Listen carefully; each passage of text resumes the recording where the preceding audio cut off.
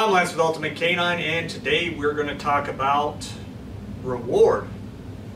So when I meet with clients and we talk about training, I incorporate a lot of reward.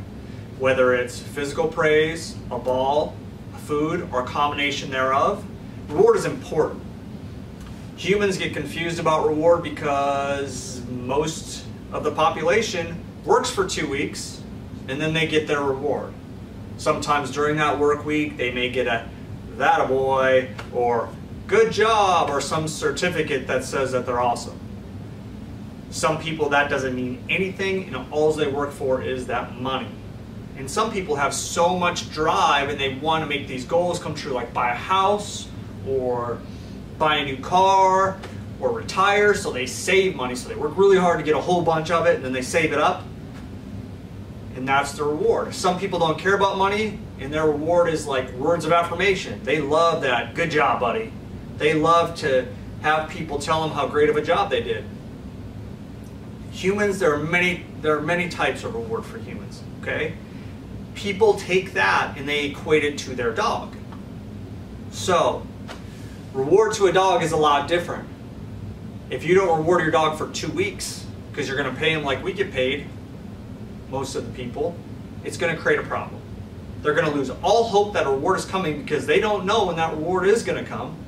They just have no hope it's going to come today, tomorrow, or forever. So it's a surprise at the end of that 2 weeks if you were to do that hypothetically. But just think at your job, if somebody followed you around and you sent an email and they paid you for the task that you did, you'd be more motivated to do those tasks. Hey, you sent an email, here's $100. You sent a call, great job, here's $100. You let the team know and you set up a meeting to do all these things, here's $1,000. You would work harder because you knew what you had to get paid. That's why a lot of people that work a 9 to 5, they start to get complacent in their job after years of doing it because they know that I'm not going to get paid anymore, I'm topped out on my reward, I'm a GS whatever, or I'm at the top of my salary so I can't get a raise, or they can't fire me, so why not just do the bare minimum to get by? So that in the dog training world is kind of called a room service reward. The reward just comes to you for doing little to nothing, just doing the bare bones of what you're supposed to do day to day.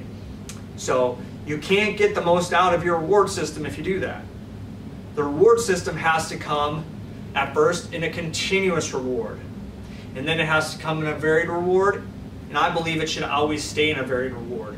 If the dog has hope that the reward is coming, they are not going to lose interest in working with and for you.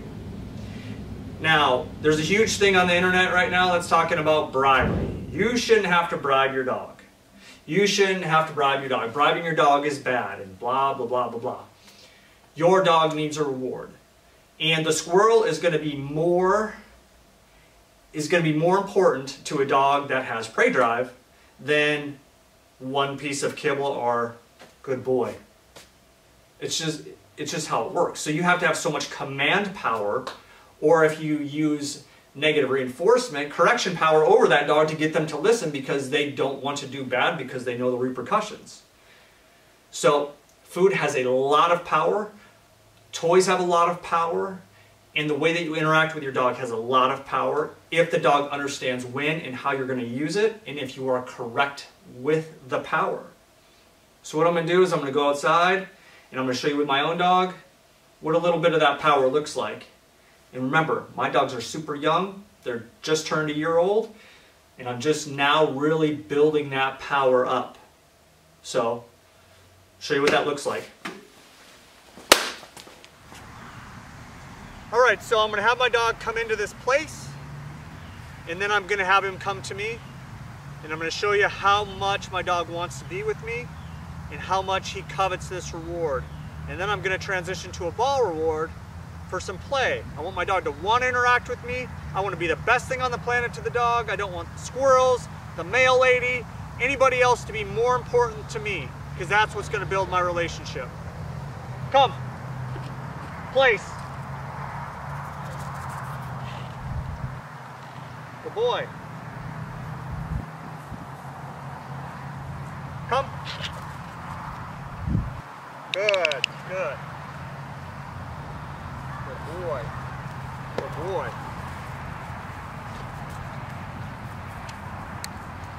See, he shows me behavior because he wants to do more work for more reward and more interaction.